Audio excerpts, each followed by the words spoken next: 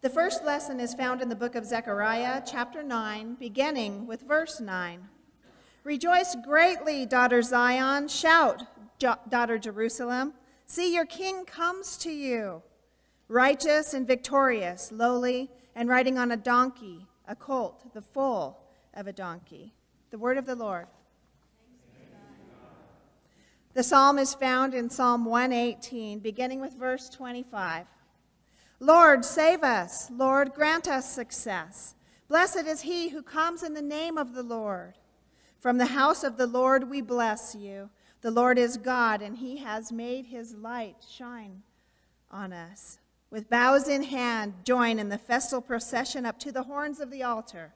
You are my God, and I will praise you. You are my God, and I will exalt you. Give thanks forever to the Lord, for he is good. His love endures forever. The word of the Lord. Please stand for the reading of the gospel.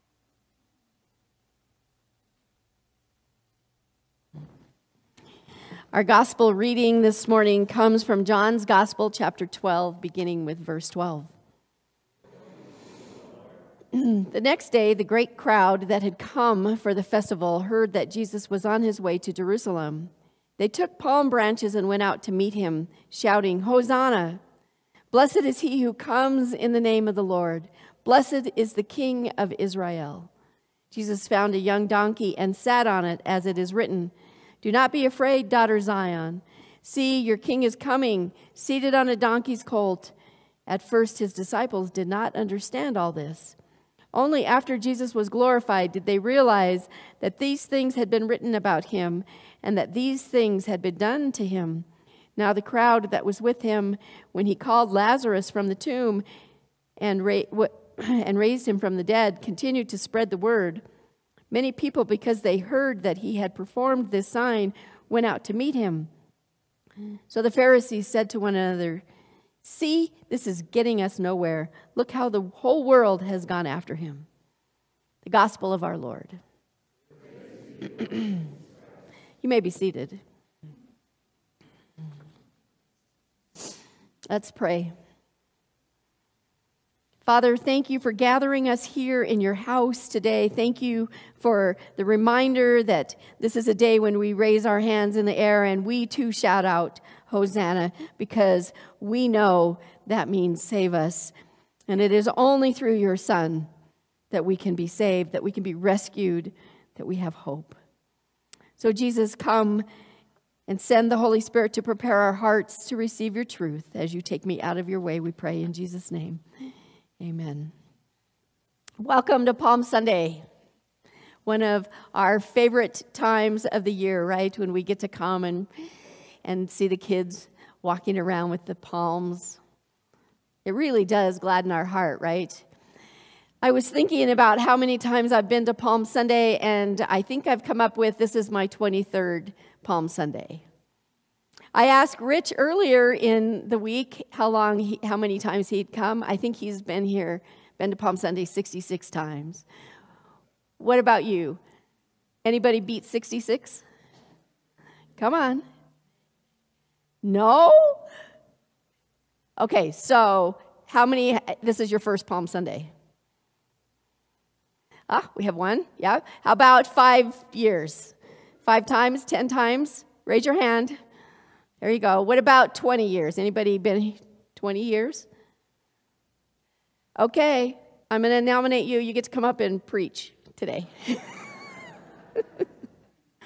See, I figure if you've been to Palm Sunday as many Sundays as I have, or like we had 84, right? 84 at the 8 o'clock service. I figure you can do this as well as I can. Is there anything new about Palm Sunday that we can come today and listen and hear and find out? I bet some of you were thinking, I've heard it before. I can zone out. Take it easy today. But let me tell you, the more I prayed about this, the more I realized that God's got a message for us today. He's got a message for us today because in this powerful book called the Bible, God's love story for us from Genesis to Revelation, God's got a message for us today. His message is, come and see. His message is, come and behold, come and experience the power of our God. In our gospel reading this morning, we heard that.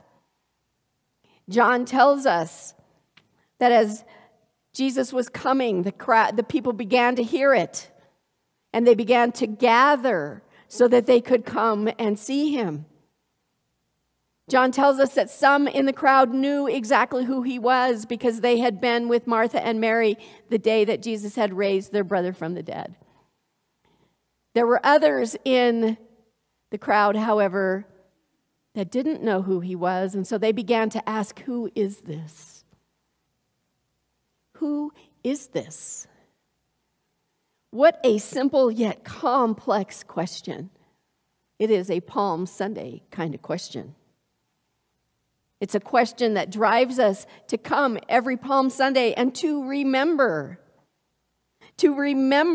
that our God is the same yesterday, and he's the same today, and he will be the same tomorrow and throughout eternity. And our God is powerful. Our God is all-knowing. And if God did it back then, God's doing it now, and he will do it again for us.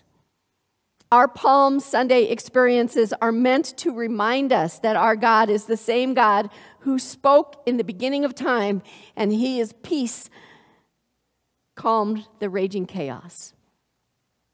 Our God is the same God whose light lit up creation when he said, let there be light, and there was light. Our God is the same God who breathed into the nostrils of Adam and he came to life. Our God is the same God who then walked in the garden in the cool of the day with Adam and his wife Eve, telling them about his love, teaching them about the plans that he had for them and for his creation.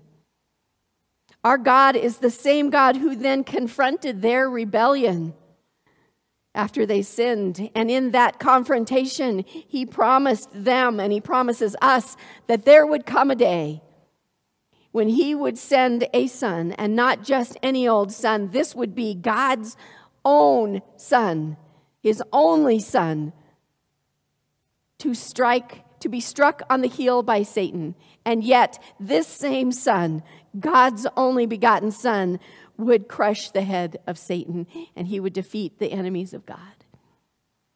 Our God is the same God. He's the same God who then made a covenant with a man named Abraham, promising to make him into a great nation that would bless all the peoples of the world, and he did it. Our God is the same God that around 1400 BC heard the cries of his people as they were in bondage and slavery and tyranny in Egypt, and he went to a man named Moses and he said, go set my people free. He's the same God who listened to Moses as he stood on the banks of the Red Sea watching God destroy the Egyptian army. And as he did that, Moses sang out, the Lord is my strength and my song. He has become my salvation. These are words that King David around 1044 BC repeated in Psalm 118 when he again says, the Lord is my strength and my song. He has become my salvation. Our God is the same God who also inspired David to write, Lord, save us. Lord, grant us success. Blessed is he who comes in the name of the Lord. From the house of the Lord we bless you. The Lord is God. He has made his light shine on us. With bows in hand, join in the festal procession up to the horns of the altar. Our God is the same God, yesterday, today, and throughout eternity. Our God is the same God who came to his prophet Zechariah in around 500 BC. And he told Zechariah, tell the world that one day my people are going to be in Jerusalem and they are going to have palm branches and they're going to be crying out, Hosanna, save us. Blessed is he who comes in the name of the Lord, as my son will be riding into Jerusalem. And praise God, 500 years later, it happened. Our God is the same God. He's the same God who sent John the Baptist to the Jordan River one day so that when he saw Jesus, he said, "Behold the Lamb of God who takes away the sins of the world." And he invited people to go and to see who this Jesus was. And I don't know about you, but it is so cool that all of this stuff is connected. To me, it's really excited how it was all predicted, how it was all arranged, how it was all put into motion by our God who fulfilled all of his promises. So that today, on Palm Sunday, you and I could be gathered as a people of God into the house of God, so we could remember the power of our God, the mercy of our God, the faithfulness of our God. And this year of all Palm Sundays, we need that, right? I don't know about you, but the world sure seems to be on fire and chaotic right now. And in this out-of-control world, I need to gather here with all of you, and I need to be reminded of the power of our God. Because not only are things going on in the world, but things are going on in all of our personal lives as well, and we need to know who Jesus is. We need to remember the faithfulness of God, who still invites all of us and still invites all of the world to come and see, to come and experience Jesus, our Savior and Lord, because he will change your life if you come and you spend time with him. 2 of John's disciples found that out the day after John the Baptist had said, "Behold the Lamb of God who takes away the sins of the world." 2 of his disciples went to Jesus, who invited them to come and to see, and they spent the day with him. And they were so transformed by spending a day with Jesus that they immediately went to their homes and their family and friends, and they said, "We found the Christ. Come and meet the man that I met, and he will change your life too." And throughout the Gospels, that's what happened. People met Jesus, who said, "I am the light of the world. I am the way, the truth, and the life. I'm the good shepherd. I'm the bread of life. I'm the living water. I'm the resurrection and the life. I'm him." And when we meet our Jesus, our lives are changed just like those disciples. And we too run to our families and say, "Come and see the man. Come and see the Lord. Come and see my God who changed me, and he can do the same for you." Our God has called us today as his people to come to his house, to come and to see, to come and behold, to come and to follow Jesus this Palm Sunday. You and I have come because we too, whether we know him or not, we too still cry out, "Hosanna, come and save us." We've come this morning to raise our hands and praise our God who still rescues. He still wants us to come and wave our palm branches in the air and declare to the world that when you cry out, "Save me," he hears you, he sees you, and he runs to you. So yes, today we have come to say, "Jesus, save us." God is inviting us on this Palm Sunday to remember that from the fall of mankind, God's children have constantly been struggling to find him. We have been constantly striving to find God's love, but on our own, we have not been able to do it. We've constantly been falling into a state of hopelessness. And Jesus knew that. He knew that without him, we were not going to be able to be saved, because on our own, we cannot fix what we broke. Jesus came into Jerusalem that first Palm Sunday because he knew that we needed him. He came into the world not to take up arms against the Romans. He didn't come into Jerusalem that day so he could gather a bunch of people, a bunch of men to lead an armed rebellion against Rome. He came to lead a heavenly army against Satan and the forces of evil, against sin, against the devil and pain and death itself. That's why he came, because his Father promised that he would, and his Father always keeps his promises. That's who our God is. John's gospel tells us Jesus knew that the time had come for him to fulfill all his Father had sent him to do. Jesus knew the time had come because there would be no surprises for him or for God the last week of his life.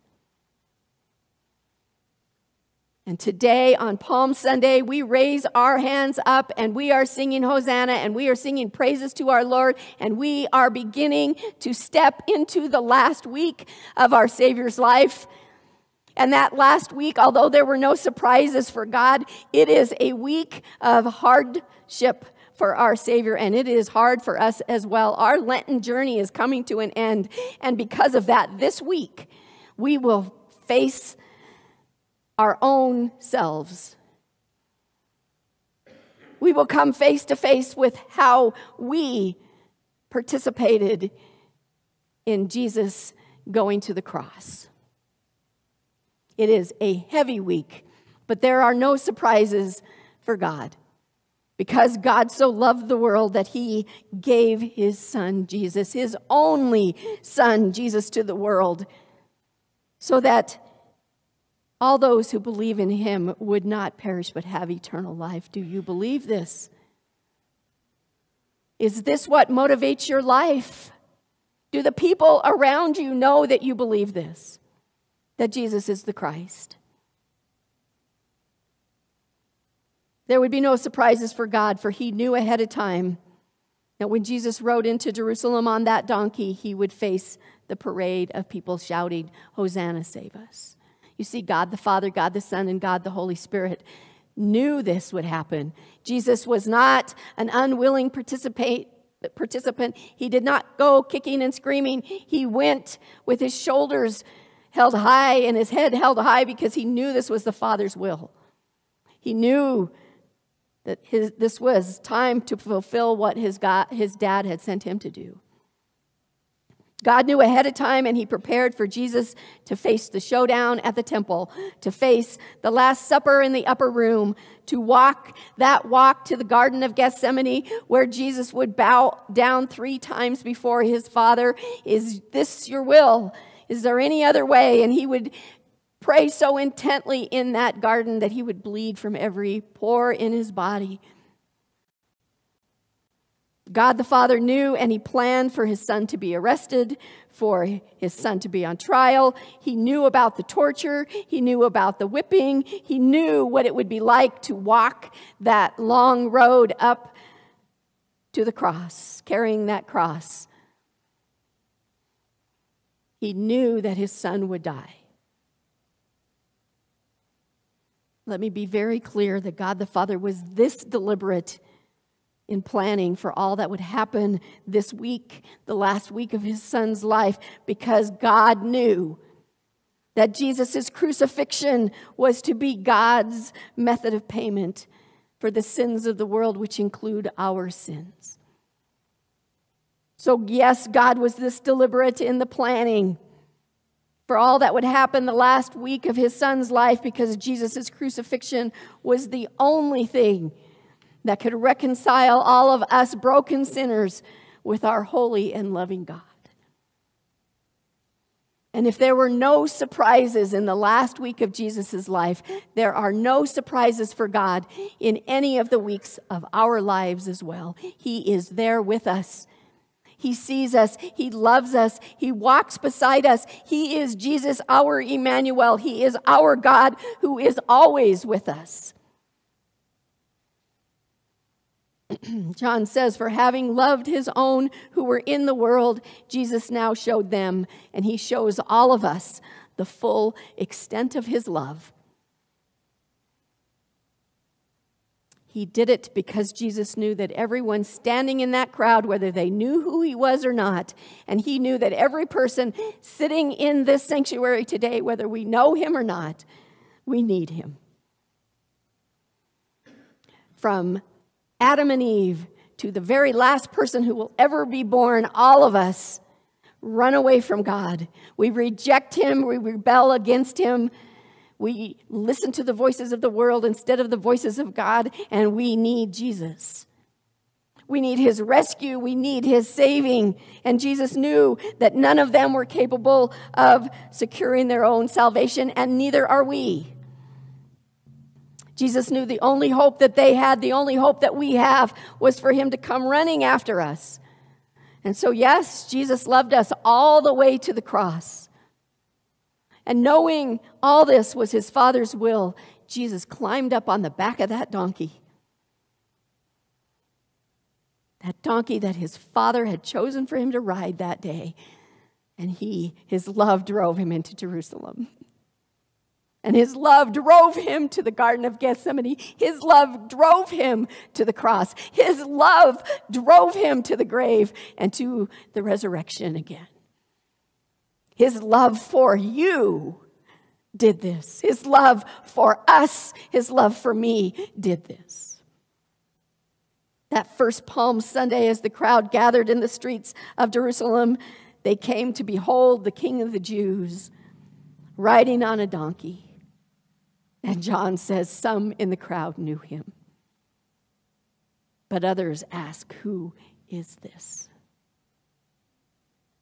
Such a simple yet profoundly complex question that we come face to face with every time we come to Palm Sunday, and especially this year. Who is this? What is your answer? With Jesus staring at us today, what do we say to him when he asks who he is? And just as importantly, what do you and I, who hold the hope of the world in our hearts, what do we say when the world comes to us and says, who is this? Who is this Jesus you're always talking about? Who is this Jesus that you said rescued you? Who is this Jesus that you said is going to take you to heaven? Who is he? Because I'm telling you that whether they say, Hosanna, save me or not, this world is crying out, Jesus, save me. They may not even understand how to say the words, but they are looking for it. And if they do not find it in Jesus, they are going to try to find salvation some other way. They will try to find it in alcohol. They'll try to find it in drugs. They'll try to find it in sex. They'll try to find it in every other type of addiction that is raging in this world right now. They will find it in hopelessness and depression, in anxiety and fear, in anger and in pain, until they find it in Jesus. What do you say when they come running to you and ask, who is this? The crowd that gathered that first day is not any different than the crowd that gathers today, because the world is saying, I really hope that this man riding on the donkey is who you say he is. I hope he's the Son of God who healed the sick, who forgave the sinner, who loved the unlovable. And today people are asking you and I, is this Jesus the same Jesus that you talk about? The same Jesus you tell me to read about? Is he still the same one who gives hope to the hopeless? Does he still give mercy to the broken? Does he still forgive the sinner? Just as those people laid down their palm branches and shouted, Hosanna, that first Palm Sunday, Jesus, save me. In our generation, we gather to lay down our branches and cry out the same thing because we need him just as they did. And I don't know where you are today in your walk with Jesus. There are some among us who may not know him yet. And if you do not know him yet, today is the day to meet him, to allow him to change your life forever. Because he is here on this Palm Sunday as we remember him riding on that donkey. And he is saying to all of us, I see you. I love you. I went to the cross for you so that this morning you could surrender your life to me and you could allow me by the power of the Holy Spirit to transform you. If you have already done that, if you know the Lord already, he's here this morning saying, will you rededicate yourself to me? What is it in your life that you need to relinquish over to the Lord? Is it a sin that you've just struggled with and you can't seem to get rid of? Is it a pain that no matter how hard you pray, it doesn't seem to be going away. What is it that you need to surrender to the Lord today? What addiction do you need him to come and break? What shackle do you need him to come and peel off of you?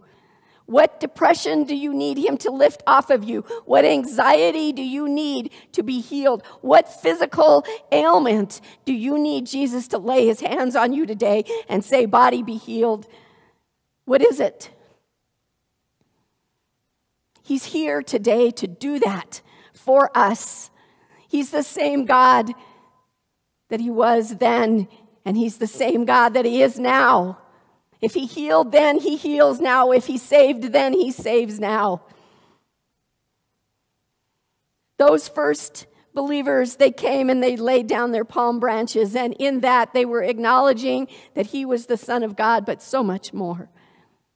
They were laying down their lives to him. They were dedicating themselves to him. And what will you lay down for Jesus today? Your possessions, your job, your family, your spouse, your life.